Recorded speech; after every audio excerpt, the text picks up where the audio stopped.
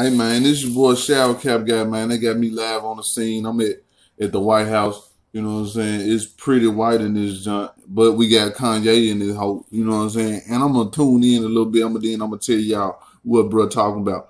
What was that, Kanye? 20% every year. I just talked to the superintendent. Met with Michael Sachs. That's Rom's right hand man. So I think it's the bravery that helps you beat this game called life. You know they.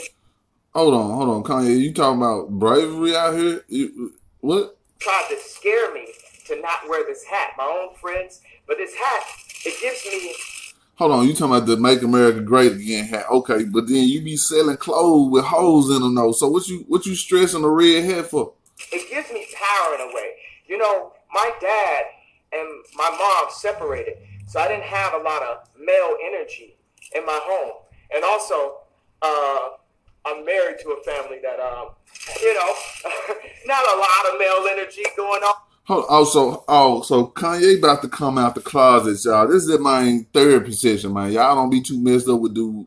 He just be using the president like his personal psychotherapist. Man, he making me have to. I gotta do something.